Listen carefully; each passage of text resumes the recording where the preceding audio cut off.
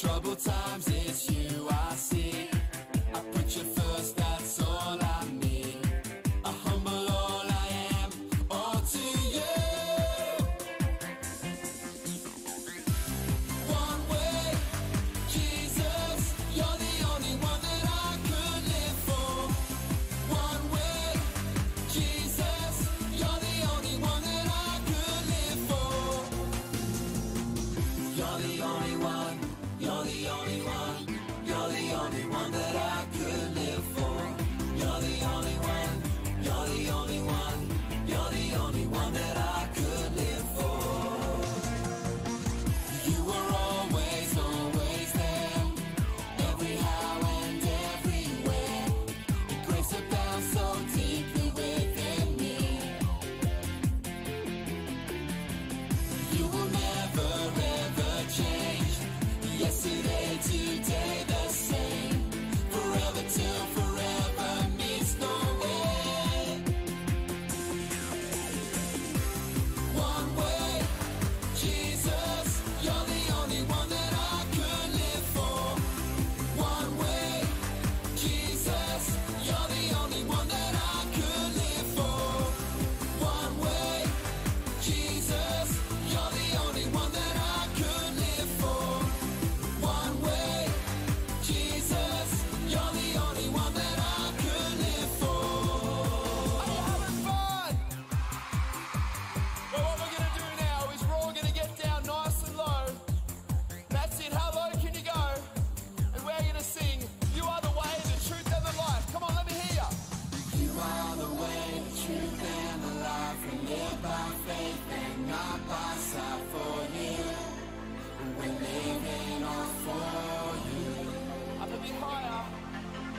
You are the way, the truth, and the life. We live by faith and not by sight for you. We're living all for you. You are the way.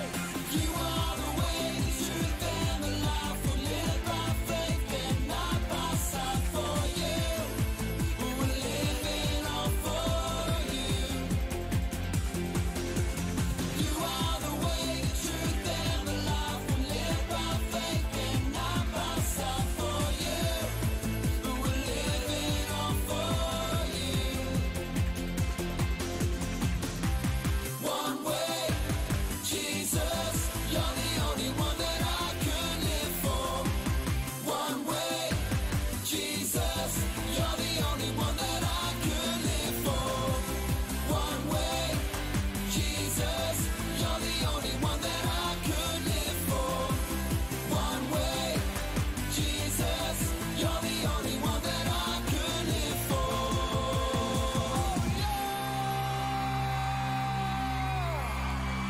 Come on!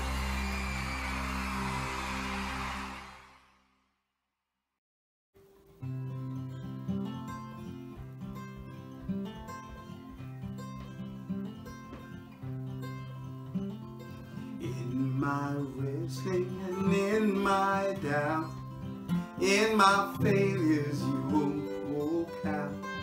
Your great love will lead me through. You're the peace in my troubled sea. Oh, you're the peace in my troubled sea. In my silence you won't let go. In the questions your truth will hold. Your great love will lead me through. You're the peace in my troubled sea. Oh, you're the peace in my troubled sea.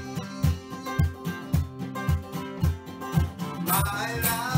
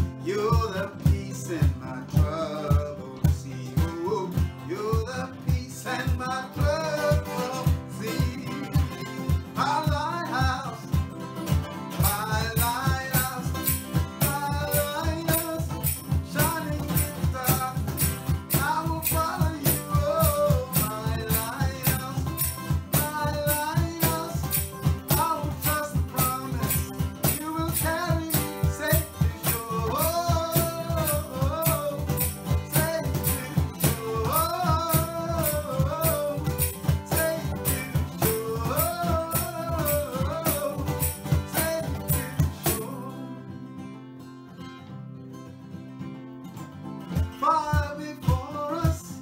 You're the brightest. You will lead us through the storm. Far before us. You're the brightest. You will lead us through the storms. Hey! Far before us. You're the brightest. You will lead us through the storm. Far before us.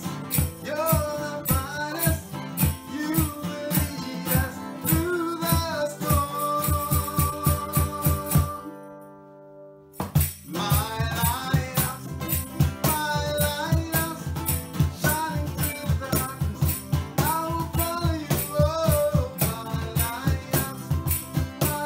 lighthouse, I will trust the promise. You will carry me safe to shore.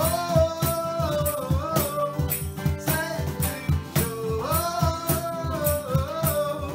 Safe to shore. Safe to shore.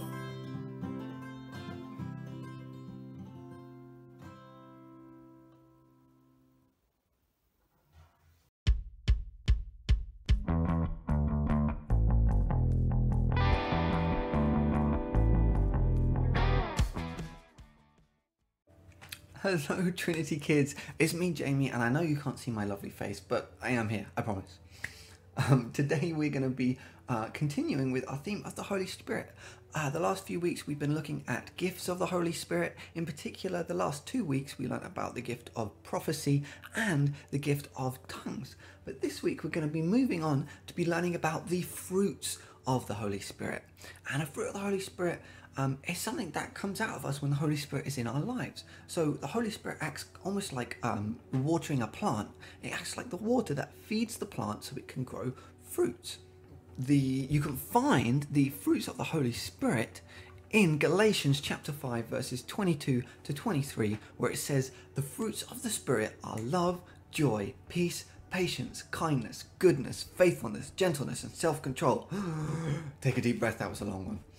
So there are lots of fruits of the Spirit, and we're going to be looking at all of them over the summer. And the first one we're going to focus on this week is love. That's right, we're going to be talking all about love.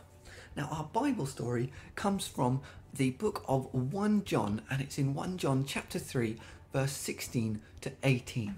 Now, this is a letter to a church, and it's written by a guy named John. Now, this is John the disciple, so he would have been there with Jesus, not when he was born and not when he was growing up, but he would have been there from when his ministry started.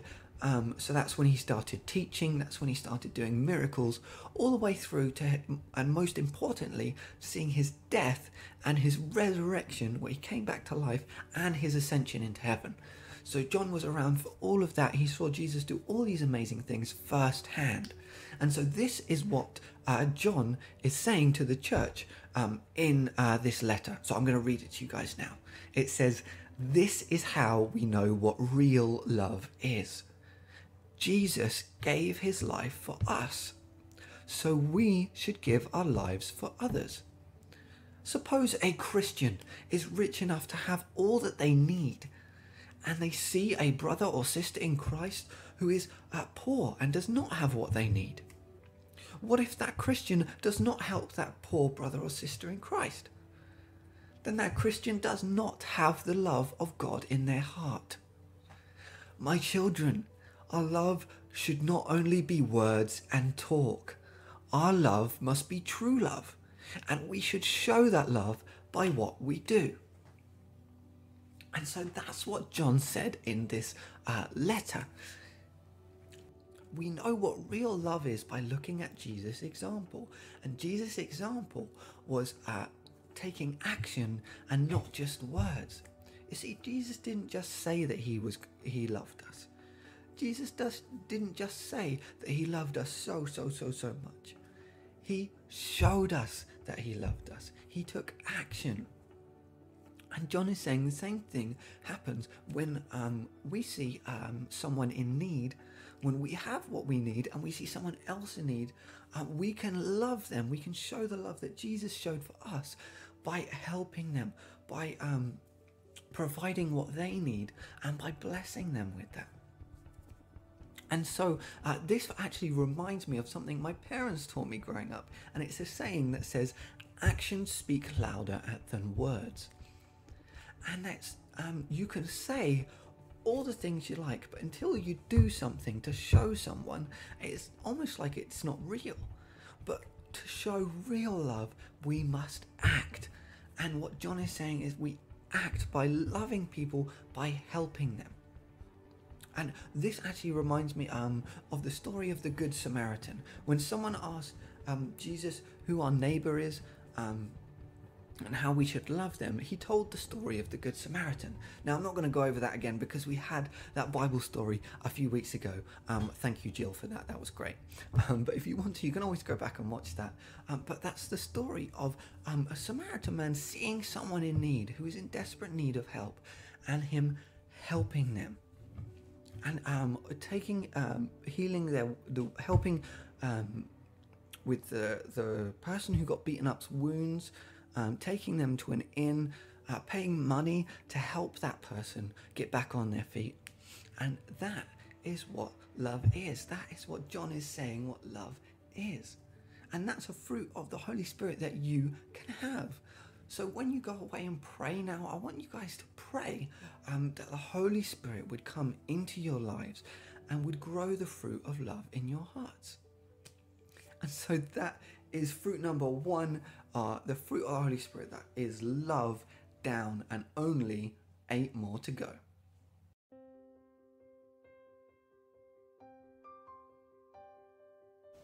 It's time to pray.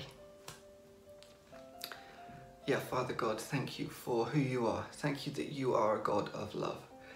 Thank you that love is one of the fruits of your Holy Spirit. Thank you that we can love others because we know what real love is, because we know your love first. Thank you for that. Father, I pray, would you send your Holy Spirit to be with us right now, where we are, and throughout this week.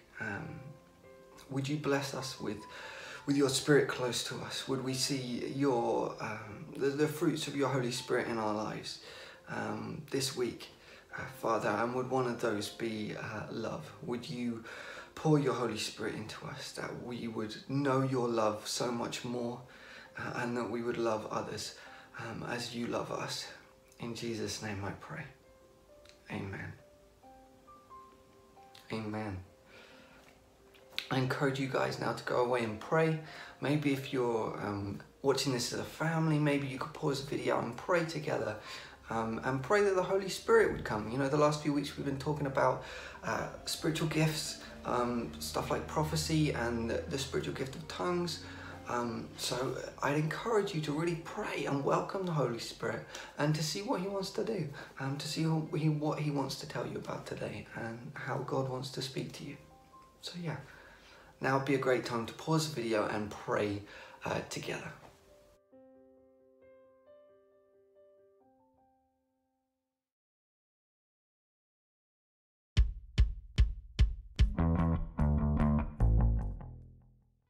Alright, Trinity kids, it is time for a craft. Now we're going to be doing crafts throughout our series on the fruits of the Spirit, and for this first craft you will need 2 pieces of paper.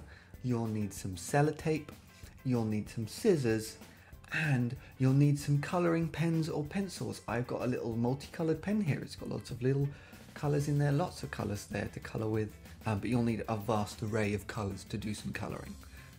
I think I've said coloured too many times there, but here we go. So you need to start with 1 sheet of paper, and what you need to do is you need to write fruits of the Holy Spirit at the top,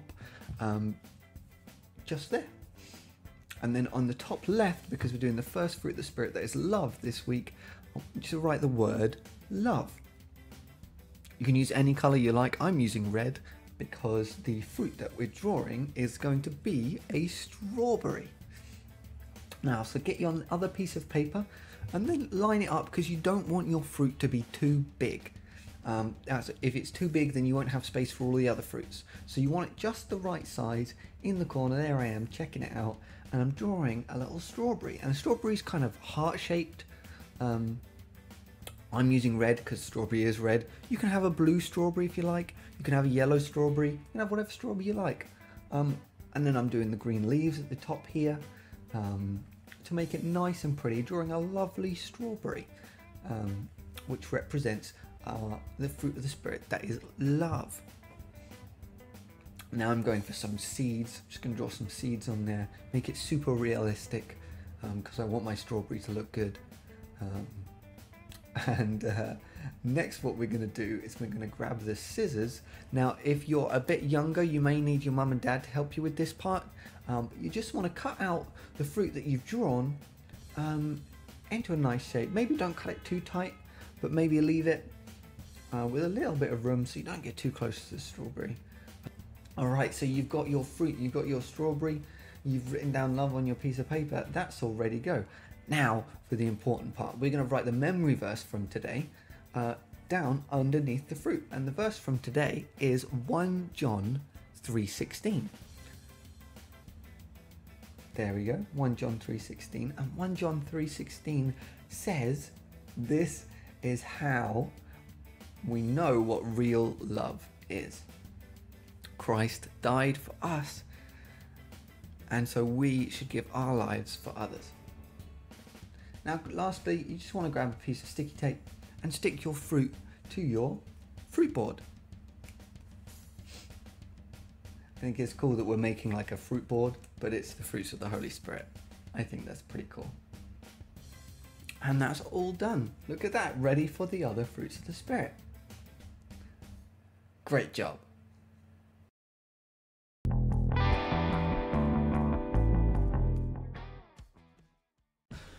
What's going on, Trinity kids? It's me, JB again, and I'm bringing you the Kingdom Challenge. Now the Kingdom Challenge this week and for the next few weeks is going to be related to the fruit of the Spirit, and we've got a nice easy one this week, love. So what I want you guys to go away and do is do something loving for someone you know. Find someone in need of help. It might be a family member, but I encourage you to look a little bit further afield, maybe a friend or a family friend or someone you know, or maybe a neighbor, and do something loving and caring for them, or maybe even something to do with a charity. If you know people in need through charities or whatever it is, find someone who needs some love. Find someone who needs a bit of love in their life and show them the love of Jesus. So that is your challenge this week, Trinity kids. I hope it goes well. Let me know how it goes, and I'll see you soon. See ya.